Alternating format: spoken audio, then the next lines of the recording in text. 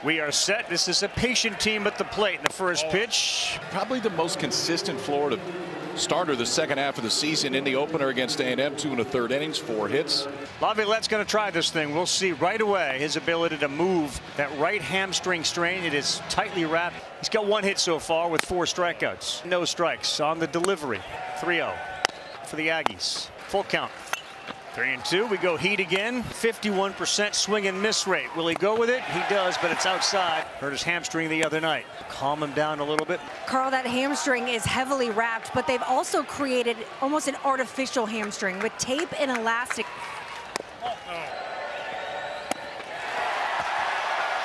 Coach Kevin O'Sullivan coming out. 2 on, nobody out. Jackson Appel. That's another ball. Ball 7 count for every ball he throws.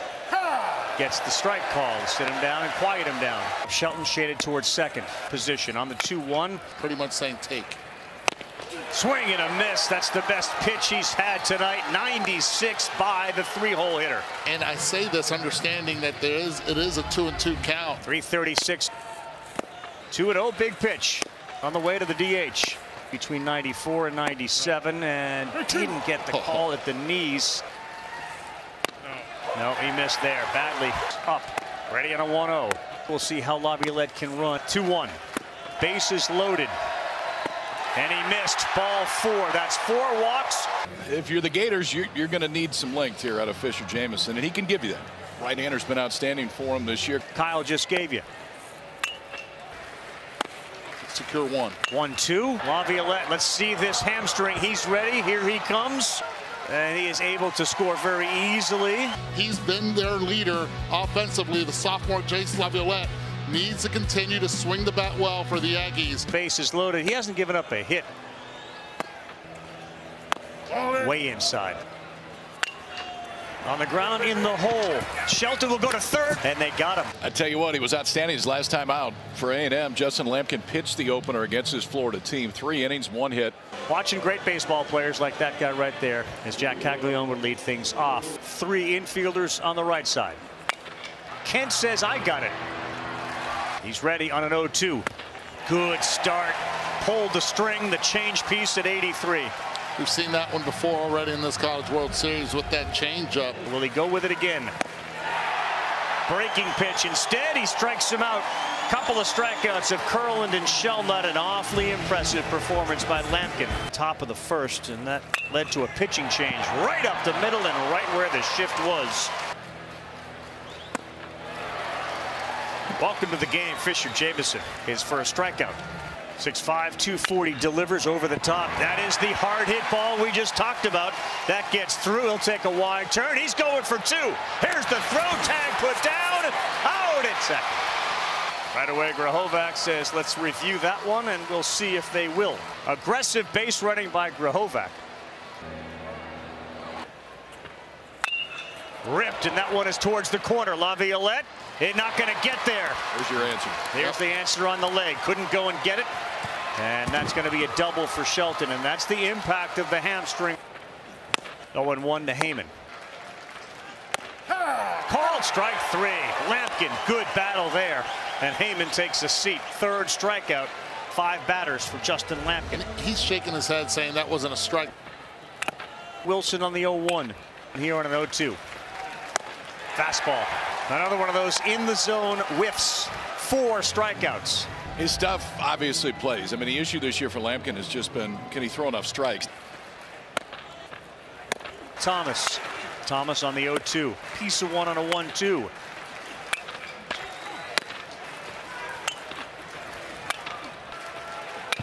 With all his foul balls. But not there. He's gone. Let's just take it easy on the way to first. Shelnut. Down on a 3-2. 1-2, looking for his 4th strikeout in a row. And he got it. They've struck out 23 batters, and they've been very stingy. They're batting against them. It's 185. No. That misses. 40.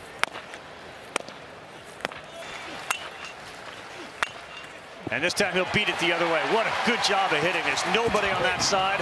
Robertson holds. Caglianone's at first. A&M hasn't lost. Florida's fighting back. Florida's been fighting back for most of this season. Catcher's glove. Curlin off the glove, and that's going to end up being an infield hit right off of Lampkin's glove. Florida was one of the last teams in. 28-27 coming into the NCAA tournament. They've been on the road ever since. Won the Stillwater Regional. Loaded for Shelnut. 1-1. Shelnut swings and misses. Another strikeout. Justin Lampkin has 7. Not a great day for Shelnut. First game, he struck out 3 times. Did get a bunt hit. That was the play that Laviolette couldn't make. This time he pops it up behind third. Grahovac says he's got it. Then he gives way to the shortstop. And Camarillo, a sliding grab. Grab a lead. This ball is lifted to left center field. Going back. Robertson still going back. He makes the running catch. Tell you what, we've seen some athletes here in this College World Series this year in the outfield. An eating component for me. I know you do it well. On the ground, Shelton. First time up. And he's gone again. Lampkin has got 8 strikeouts. And the impressive part is he's also doing that with the fastball. How about that? 8 strikeouts tonight, most in a men's College World Series game in A&M history. 1-2, beaten in the ground, charging at the shortstop. Camarillo, got him. That ball laced right at the shortstop. SEC dominance in the last 6 College World Series. Florida, Vandy, Mississippi State, Ole Miss, LSU. 2-2, that one is smoked down the line, and that is going to go to the wall for Kent. He slides in. That's a double for Kent to lead off the 5th inning. Montgomery went down. They needed an extra body. Chestnut does have a dozen of them, and the bullpen, any extra run feels big, and a strikeout of the 9-hitter Chestnut. That feels big right there too. Fisher Jameson, leadoff man, reaches. Got a chance to change it on a 1-0, and he swings and drives this one to left center, and it is deep. Robertson going back, won't get there. Bounces over the wall. That is a ground rule double, and that will plate Caden Kent. A bunch of things to make sure he could play tonight. A 2-2. Now I think it's the 2-hole hitter. They got 1 in already. Here it comes, hanging, breaking ball called, strike 3. How about this one? Straight over the top. You give up on it. See that dot right there? That's the top part of the zone. 0-2 to Appel. Runner goes. There's nobody covering third. That's a straight steal. Foul ball, and not a foul ball, dropped by the catcher, and that is strike 3. 1-2. He's got 8 strikeouts. He's got 9. What a performance from Justin Lampkin. It's on repeat, but he has been filthy all night long. back foot slider right there, Eddie. Yeah, fielders and 3 on the right side of the infield. It's going to be a tough play. There's a race to first. Lampkin got the foot down, and Caglione retired. We saw him earlier today. He's pitching again, the freshman out of Coral Springs, Florida. For Clemente on a 3-2. Fastball driven left center field. Shelnut going over, makes a nice running catch. In the afternoon game, Tennessee exploded. We congratulate the Vols on their trip to the College World Series Championship Series. And when you bring Neely in right here, I think the assumption is you want him to take you home. 3-2. That ball is smoked to right center field. And it is gone! Caden Sorrell turned one around, and off the invincible Neely makes it 5-0. Sorrell, freshman. Boy, can this kid hit. He's going to be a big part of their future. That's the 11th home run of Sorrell's young collegiate career. Fastball up. There is one of the better players in college baseball out for the season with an ankle. 3rd time in a row he's been in Omaha. The way that Lampkin started and the bullpen piece is still available. Tailing away from Robertson. He's chasing. Oh, what a play. And in 8 innings against Florida in 2 starts, 4 hits, no runs.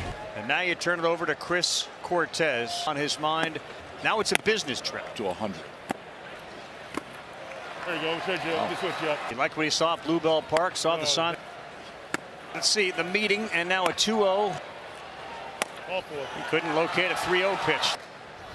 The Aggies need Stewart to be outstanding, and a ground ball to first, smothered late by Burton. He will go to the bag.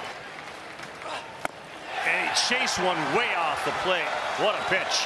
What a job for Josh Stewart coming out of that bullpen. Guys on first and second, nobody out, gets the ground ball to the right side for the first out, and a 1-2 count, goes to that slider, which he does often.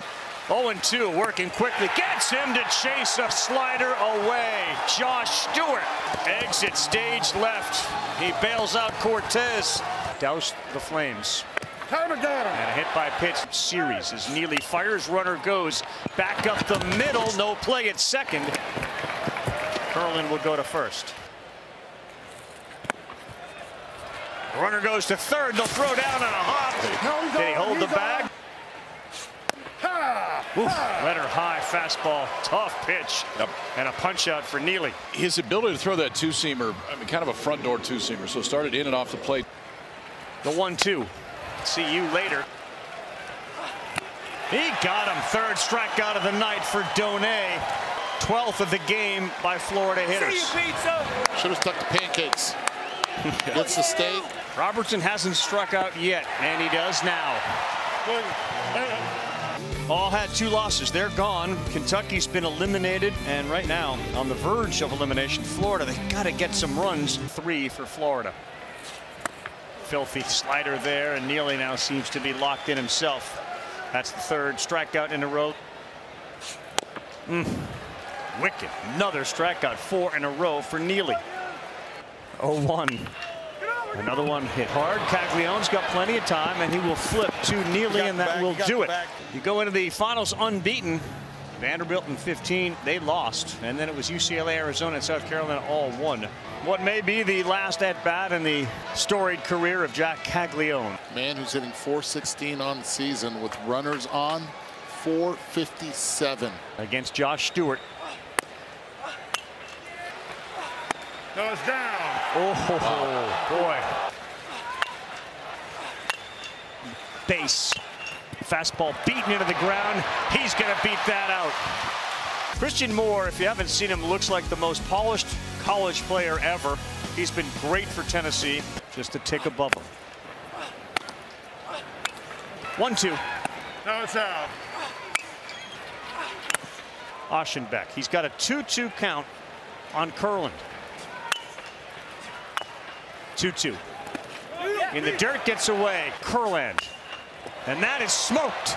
Foul. No. 1-1 for this one. Drifts back and makes the play. And Caglianone will tag long balls on the season. Right near the foul line, makes the play. Called strike 3. Headlines, we had 3 walk-offs. First time at the Men's College World Series, like in the first day and a half. It was unbelievable. And this ball driven deep to right. Wilson going back, still going back. He is off the wall, and he's dazed. He finds the ball heading to third. Camarillo. Looks like it might be Jalen Guy. Yep. Georgia won their national championship over Oklahoma State in 1990. That was the SEC's first baseball championship. To watch it. The 1-0. This ball fair down the line. Caden Kent's having a night with that bat. He's been terrific. He drives in the 6th run for the Aggies. Kent fakes and goes, and there's a strikeout. That's an arm you want to preserve. Until the moment actually arrives, and when it arrives, they'll be able to have that opportunity. And we will go to the bottom of the 9th. And that's charged by Bell. No, it's up. On the ground, could be 2, could end the game, and it will. A&M on to the College World Series Finals to take on Tennessee. We will have a first-time College World Series champion at the end of this year. It'll either be Tennessee or Texas A&M.